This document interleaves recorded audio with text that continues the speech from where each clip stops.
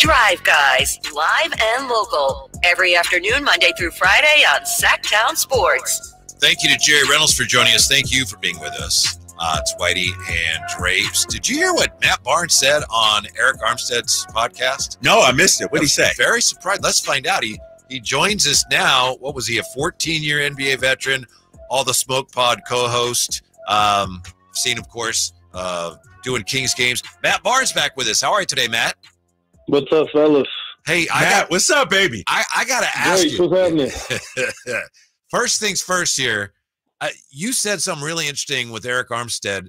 He asked you about, you said a lot of interesting things, but he asked you about underrated teammates, and you went Rudy Gay. That was really an interesting answer. Tell us why you chose Rudy Gay as an underrated teammate.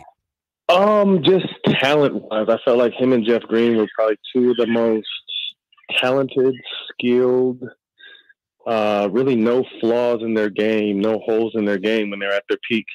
And you know, for some reason or another, it was just never really awarded. Maybe due to consistency or whatever it may be, but just very skilled guys that could really do anything out there on the court at any given time. And I think sometimes maybe both of those guys got knocked because they were nice guys, maybe not mean enough, dirty enough, but two guys that were very skilled that I played with throughout my career.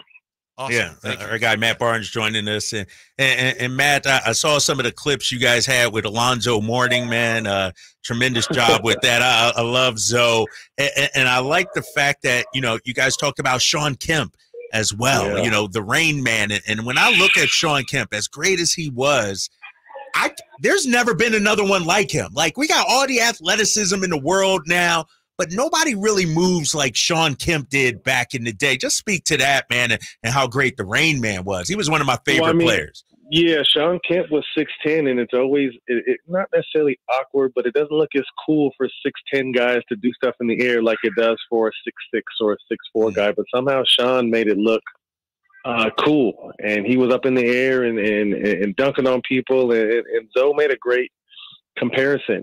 He called him a 6'10" Vince Carter. So if you kind of apply that logic, it's just incredible. But yeah, definitely an underrated, a very underrated talent at a time where obviously social media didn't exist. I think if him and GP were doing their act, when social media was existing, it would be a whole different outcome for them post career and probably during career too. So very talented guy. We're actually in the works right now trying to get him out to LA next week to sit down and have an interview with him on All the Smoke. So hoping, keeping our fingers crossed for that. Yeah. When Zion was first coming into public consciousness and we all watched him and tried to figure out, is he like anybody? I know it's a really imperfect comparison, but Sean Kemp was the only one that I could think, well, I see a little of that. That was the only comp I could make to Zion at Duke. You know what I mean?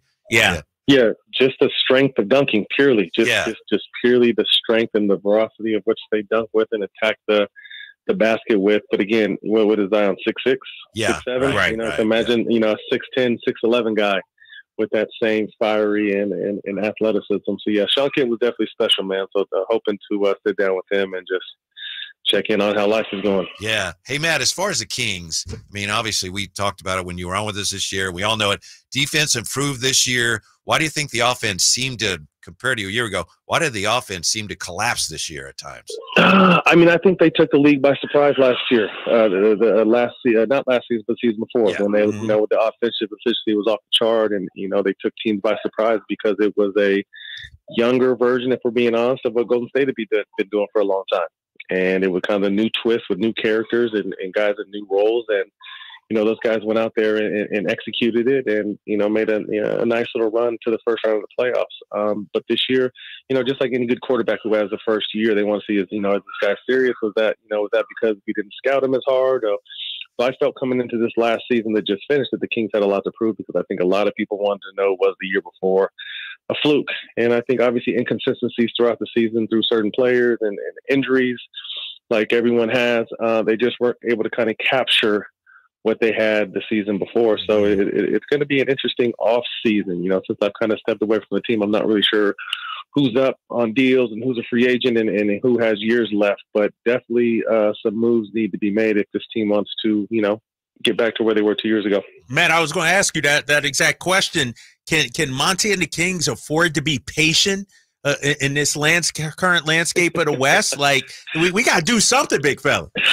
Well, it's tough. I mean, I think obviously we wanted to praise Monty and ownership and management for what they did and being able to put this team together. And you never want to make a ton of drastic moves. I think, piece by piece is the best way to go. But, these Kings fans hadn't seen playoff basketball in 16 years. So now that they got a taste of it, I know they're starving for some more. So some people are going to be impatient, but if I'm front office there, I'm making strategic moves. I'm not making a ton of moves. I still think I have a very solid core in De'Aaron Fox and Sabonis and Keegan Murray. And then, the pieces around him, if I'm not mistaken, I think Malik Monk is up. Yep. Mm-hmm. I think he was very instrumental for this team, and it's hard to get players like him to come out to Sacramento, but he's got a taste of Sacramento, know what it's like, so hopefully they'll be able to give him what he needs to stay put. And then Harrison Barnes, he's someone who Drake. I'm a big fan of Harrison, but sometimes I feel like he's very comfortable blending in instead of standing out because he has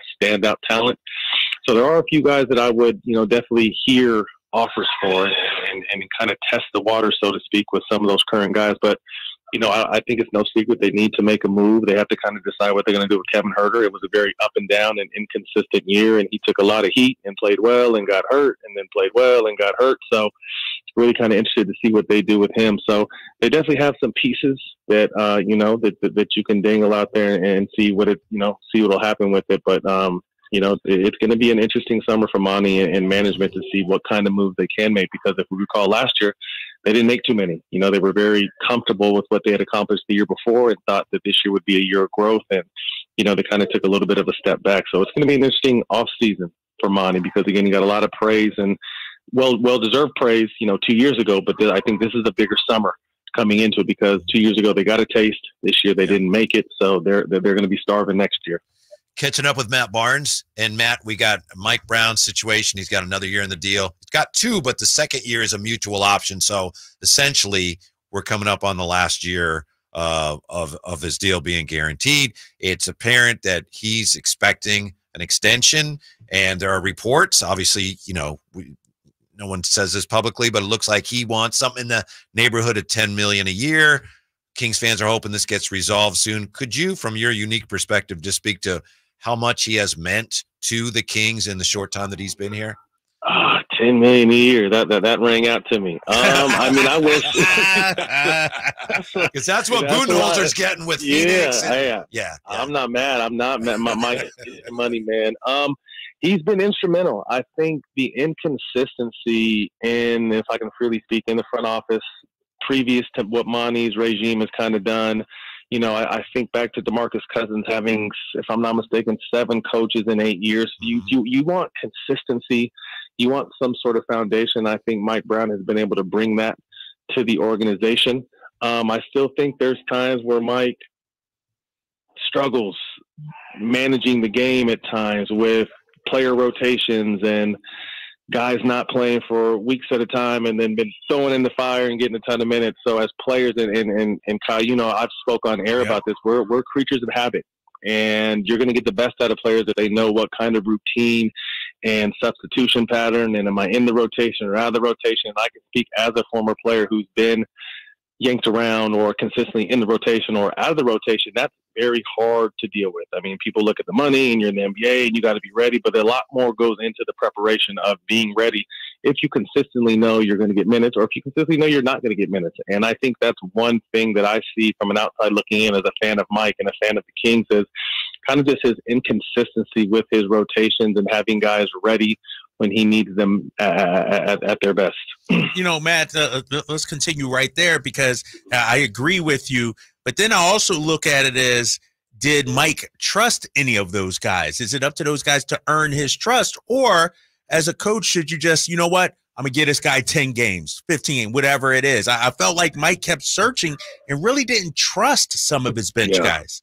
I completely agree. And I think that's the biggest – that'll make or break a player. There's a ton of guys sitting on the bench around the league that just haven't got the trust of the coach or into the right situation. And if you're giving a guy 2 or 3 minutes to prove something it's highly unlikely he's not going to be able to prove anything, because he's probably up to the mindset, or I need to press and make something happen. And that's when players make mistakes and aren't really themselves. So, Kyle, I think you make a great point, really trusting in these guys. And I think one guy to point out is, Davion Mitchell. I think he's been a guy that's kind of been yo-yoed around, and some of that is Davion's fault, but some of it to me is inconsistent minutes and being thrown in weird situations and not really getting a chance to work his minutes because the minutes are here and there, or sometimes not there at all. So again, each coach Kyle has different rhyme or reason to how he finds out or how he motivates his bench. And that's kind of just one area that I've seen as a fan and someone that knows the game and has had Mike as a coach, just kind of his inconsistency with, one, trust, and two, giving guys the opportunity to, I guess, prove themselves out there or earn more minutes if you're outside of his, let's say, favorite 5 or 6. Mm-hmm. Yeah. Right. Matt, we appreciate your time very, very much. Thanks. And we hope to talk to you again soon. No problem, guys. All right, man. All right, yeah. Peace, man. Matty Barnes. Man, our cavalcade of guests continues, huh? Yeah. We've been bumping today. I love it. Mm-hmm. Good stuff, too. Yeah. Yeah. And, he was critical of Mike Brown a little bit, too. That's what I mean. Yeah, we got to maybe dive deeper into that. We're about to give him $10 million. But I do think, as you never wanted to give him 10. I'll give him 10. I do think there's room for Mike to grow, just like the players as well. Mm-hmm. So we'll talk about that also. Is it championship or bust? Banner or bust for Boston? Next with the Drive Guys on Sactown Sports.